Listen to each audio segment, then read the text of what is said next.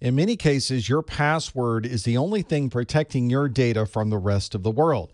So, for that reason, you want to be sure that your password is one that's very strong.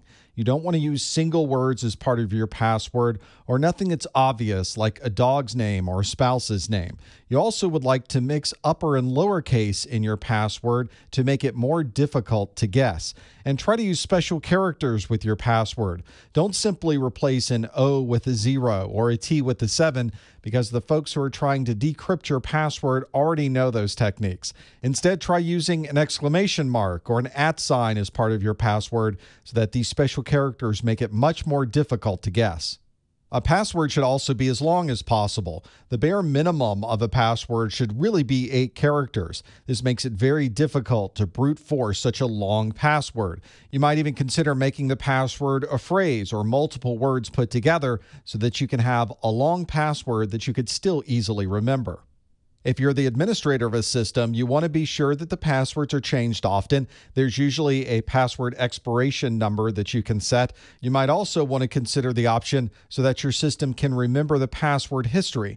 That way, when people change their password, they have to choose a unique password every time. Ideally, passwords should probably expire every 30 days, every 60 days, or every 90 days. You certainly wouldn't want to go longer than 90 days without changing or updating your password. If it's a critical system, it might even be more frequently than that. On these systems, it wouldn't be unusual to change your password twice a month. If you happen to forget your password, then you need to recover it. You need to be sure the recovery process isn't something the bad guys could also go through. There should be a formal process with some authentication to really require that the person resetting your password knows that it's really you who needs to have the password reset. On the desktop, it's not unusual to have a screensaver, and because we have a password set for the operating system, we can easily integrate this into the screensaver so that the only way to get back into your system is to provide that password. This might even be something that's administratively configured to turn on after a certain number of minutes. That way, if you leave your desk, you'll at least know that the screensaver is started and that nobody can get into your system without your password. Windows Vista was the last operating system to allow for a function called auto run. This was something configured in a file that's on a removable drive. The file name was called autorun.inf. And if that file was there, the operating system would see it so that if you put in a USB drive or a CD-ROM or a DVD-ROM, it could automatically run a program that was on that removable drive. Of course, this is a significant security concern. So in subsequent operating systems like Windows 7 and Windows 8, 8.1, and newer operating systems, this auto run feature is no longer available. Newer operating systems have a similar feature called autoplay. Autoplay examines the files that are on this removable drive and gives you options as to what you can do with those file types. You can, of course, make changes to autoplay so that it does not automatically do anything by changing the configuration in your control panel. You should also make sure you have all of the latest security patches so that you are assured the autoplay is up to the latest security standards. Your computer and other devices on your network may include a number of default usernames and passwords. And if that's the case, you want to be sure that you're always changing from the defaults. It's very common to find a website that might list out a number of different devices, their default usernames, and all of their default passwords. And if you're coming across one of these devices from the outside, this will probably be the first set of credentials you're going to try. So make sure that you're changing all of your passwords and preventing anyone from gaining easy access to these devices. The BIOS of your computer also includes the option for passwords. There's usually a supervisor or administrator password that you can assign to the BIOS, and this will prevent anybody from making changes unless they have this administrator password. Another password you might see is the user password. This would prevent the system from booting and starting any operating system unless you had this very specific password that would then start the system. And of course, if you're provided the option for a password, you should always use one. You should not set a password to be blank or empty, and you should never set an auto login process that uses your username and password to bypass the authentication process. Setting the correct permissions for people accessing your system is an important security consideration. You want to be sure that people are logging in with their username and password and that nobody is accessing the system with administrative access. This might be a bit of an involved process depending on how many different shares you might have on your device and how many separate users may be connecting to your system. One way to help with this administration is to create groups, and then you would assign the rights to an individual group. Then you can add users to this group, and everyone who belongs to that group would then have those rights and permissions. This becomes very useful as you grow larger, where you can set up multiple groups and easily administer who has access to what resources. Another interesting security consideration may be to limit when people can access your system. If it's the middle of the night, you know that no one should be accessing your computer. You can restrict any type of access or login during those hours.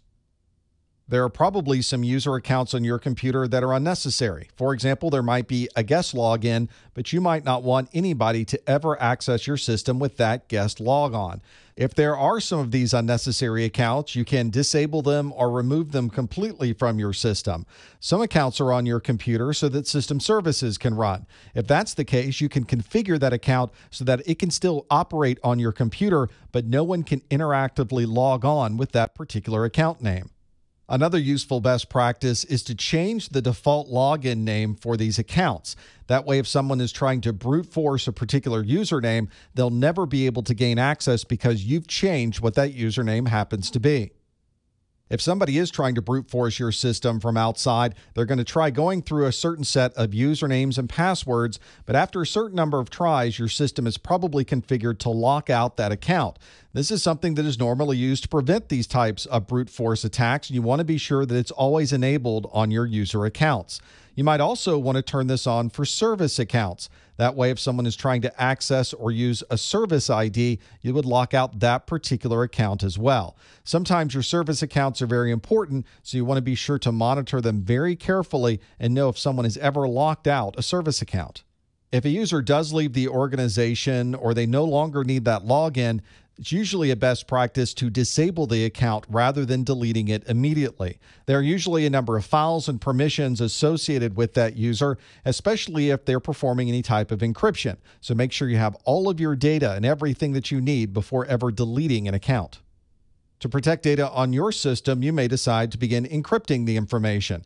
You can either do a full disk encryption where you're encrypting an entire drive, or maybe you're choosing individual files and folders and performing individual file encryption.